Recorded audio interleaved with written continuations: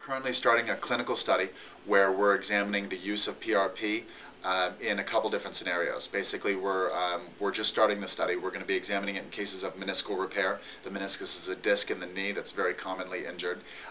The problem with meniscus repairs is the meniscus doesn't have a very good blood supply. So repairs can sometimes heal, sometimes not. We're trying to see if you add PRP, will that increase the healing rate of meniscal repairs. We're also studying whether you can use it with ACL surgeries and if that makes the ACL surgery heal in faster, and then rotator cuff surgeries in the shoulder, as well as labrum injuries in the shoulder. The labrum is a soft tissue disc going around the shoulder joint and is frequently injured in athletes. When someone dislocates their shoulder, or in pitchers, they'll sometimes get a tear in the labrum on the top of the shoulder that requires surgery.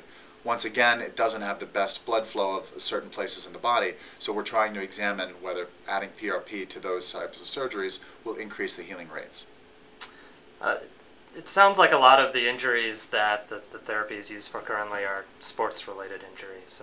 Are there other types of injuries that you've also seen its use? Yes, I mean it's really, once again, as the literature is starting to be coming out and essentially the studies are being done currently, we're going to be able to determine exactly where PRP is the most effective. But right now it's basically being used in lots of different types of surgeries, not just orthopedics, not just plastics or maxillofacial, but just about any surgeries in the body. Some surgeons may be adding PRP. I know that in joint replacement surgery, in total knees and total hips, some surgeons take and spray the PRP on after they're done. So they'll put the total hip in or the total knee into the patient, spray down the whole area with PRP to kind of cover it with a fine layer of the platelets before closing the wound, hoping that this will help in the healing process.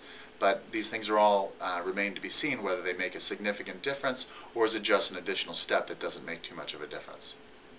Now, as more media attention is focused on the procedure, have you seen any myths or inaccuracies circulating that are worth dispelling? Yeah, well, the biggest myth that's worth dispelling is that PRP is not the panacea. It's not the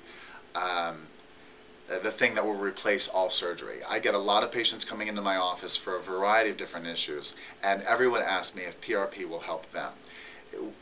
Literature really remains to be seen exactly what cases will help and what cases won't. But just taking an injury and injecting in PRP is not going to make the pain go away and the injury improve.